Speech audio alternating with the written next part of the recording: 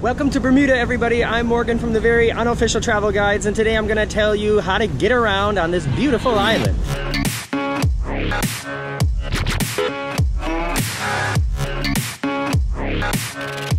I arrived here a couple days ago on the amazing Royal Caribbean Anthem of the Seas. There she is. And one of the reasons I make these videos is because I want to help, hold on. I want to help you guys plan your trips and have the best time you can. Or, you know, sometimes I like to say, I make the mistakes so you don't have to. Which is definitely the case with the buses, at least here. It is really easy to get around the island. There are a lot of different options. I'm going to talk about like the main options here: taxis, the shared buses, and the city buses, and the ferries. And if you want to know about the other ways to get around, well, then you're going to have to find that out yourself. When you arrive in the port, if your ship is docking at King's Wharf, which most of the ships do, most of the big ships dock here, then all of the transportation options are very close to the ship. If you see, this is the view down from my balcony, and you've got everything you need to know right here. And let's start with talking about the buses. If you want to ride the city bus, you can get just about everywhere on the island with the city bus. It's very inexpensive. It's probably the least expensive way, but it takes the most time because the buses stop at several places depending on how many people are getting on and getting off the bus. Here is an important thing I learned. If you don't have exact change, you can't ride the bus. You have to buy a token in advance. And when you get off the ship, the only place you can buy a token is at the visitor center. Just go inside the visitor center. One of the friendly people there will let you know what token you need for the bus. Or if you're going to be traveling a lot, probably the best deal is to just buy a 1-day or a 2-day pass. That will give you unlimited rides on all the city buses and the ferries around the island. So you got this little village down here. I don't know how else to describe it. And there's a building in the middle with a sort of triangular roof. It's sort of like an octagon, I guess. That's the tourist center. That's where you can buy the tokens or the day passes for the bus. Go there first because you can't buy them on the bus. You can only pay on the bus with exact change. In order to get on the bus, then the bus stops down this street over there. Once you get your token, you can go around the corner here to the bus stop. I made the mistake of trying to get on the bus without a token. The bus driver told me, no, you need to go buy a token. So I ran around the corner, went to the visitor center, bought a token, and then I literally sprinted back to the bus. The bus driver waited for me to get in front of the bus, and then he closed the door in my face. So, buy your tokens in advance. Once you're on the bus, tell the bus driver what stop you want to get off at. There are, you know, the main stops, everybody's going to be getting off there anyways. But if you're going someplace in between, make sure you tell your bus driver, please tell me when it's that stop. Otherwise, you're going to drive right past it because the stops are not listed. There's no signs on it. And this is also something I learned.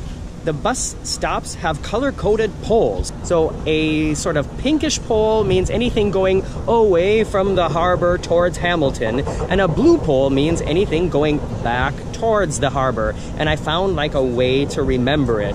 I thought, you know, the blue poles, if I'm on my way back to the ship, that means the fun day is over, so I'm feeling kind of blue. That's what helped me remember it. I don't know if that'll help you, but hey, there you go.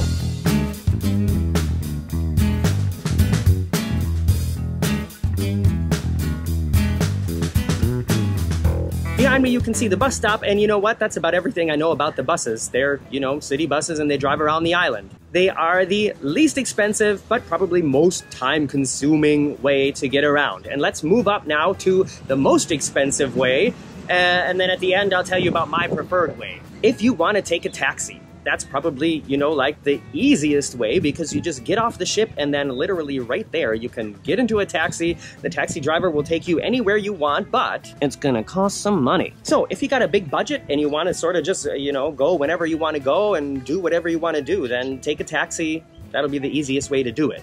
Between the taxi and minibus stand and the tourist information center, there is like an info board, and then they've got a list of the of like, yeah, average taxi fares there. So if you want to check out how much it would be, that's where you can look. And no, there is no Uber in Bermuda. I personally I would not take a taxi around the island just because, first of all, it's not in my budget. And second of all, there's so many other easier ways to get around that I just don't see the need for it. But let's go over back into the harbor and I'll tell you about the ferries.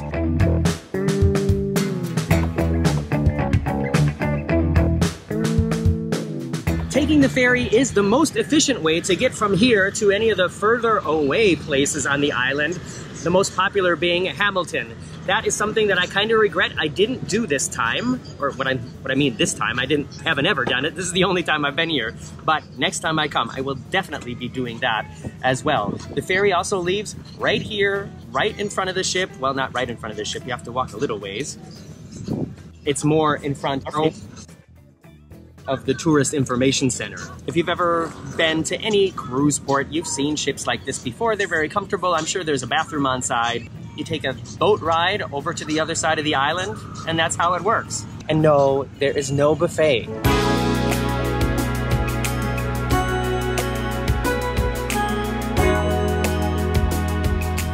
So as you can see right in front of the ship in this area here, this is like the main sort of transportation center where anything on wheels other than the city buses will pick you up.